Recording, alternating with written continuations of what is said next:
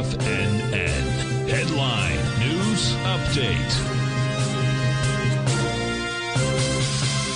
Good morning, folks. Steve Rhodes coming to you live from the shores of Delray Beach, Florida. This is your 11 a.m. update, and we've got a mixed bag out there. That mix goes like this. You've got the Dow up 137, the transport's up 44, New York Stock Exchange is up 17. The other U.S. indices that we track trading to the downside. S&P's off 7 points, a little more than 1/10%, 0.6 for the NASDAQ 100, 114 points there, 0.25% for the Russell, a 5-point move, and the semis are off 2 3/10%, 110 points to the downside.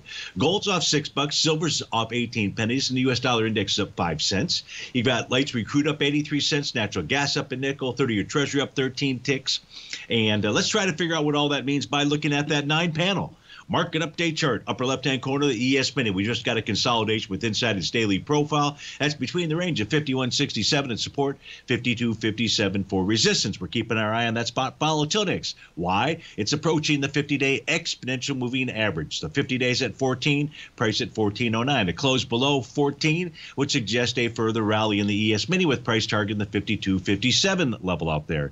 The NQ still trading with inside its bearish structured daily profile that so far has really proven to be nothing more than a counter trend move to the downside, and that's because price found support at the center of that bearish structure profile at 18,026. If we take a look at the U.S. dollar index, it's on the move. It's trading above the top of its daily profile. It's trading above the center right now of its bullish structured weekly profile. That's suggesting that the U.S. dollar index may want to go target the 104.19 level. If it does that, we're likely to see the gold future contract move back to the 2109 area. That's the bottom of its bearish structured daily profile.